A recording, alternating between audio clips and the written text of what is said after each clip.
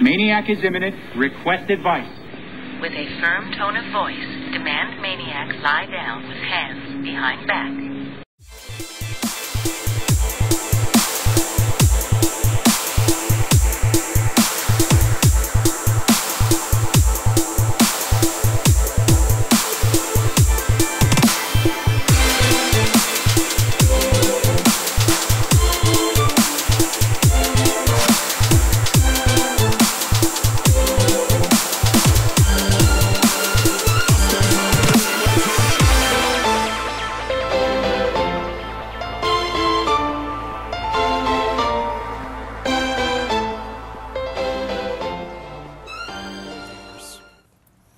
I find when I'm playing these old video games, replaying them, I find myself wondering a lot of times how I ever played them as a child.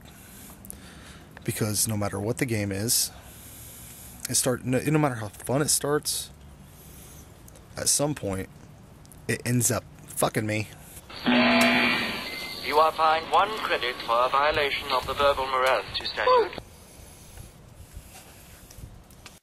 And then I can't go any further. I would love to do a full-fledged review of this, but I can't get past the first level. Here is the point where I get fucked. You are fined 1 credit for a violation of the verbal morality statute.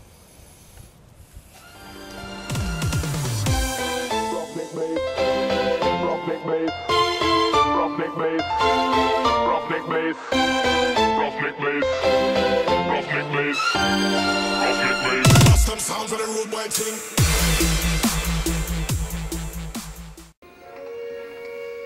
Gentlemen, thank you very much, but your services will no longer be required.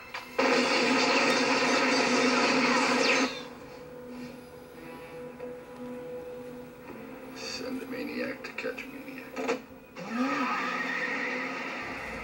As you can see, I try to follow this guy. He sets a bunch of C4 up and blows me to smithereens. Then the game over screen comes up, and I have to make the decision of whether or not I really want to play it again. I select yes, and then I have to start from the beginning of that level. I do really like how Sylvester Stallone comes down on the wire and you can shoot, and there's a lot of cool dynamics with character movement, and it's easy to aim and easy to control. But like I said, if you can't get any further, if you're stuck, what good's the game? Despite that it's Demolition Man,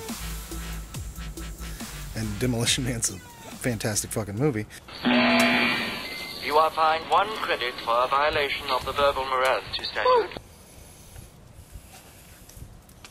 If you can't go any further, if you're stuck, if you can't go any further, despite how fun it was at the beginning, I didn't get any further than the first level. So I'm going to give it a 2 out of 5. Thank you.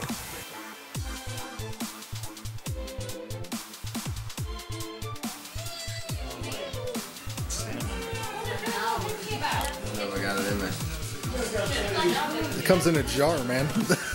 Mason jar. 35%. It's only That doesn't sound like 70 proof. Doesn't sound like Captain Morgan.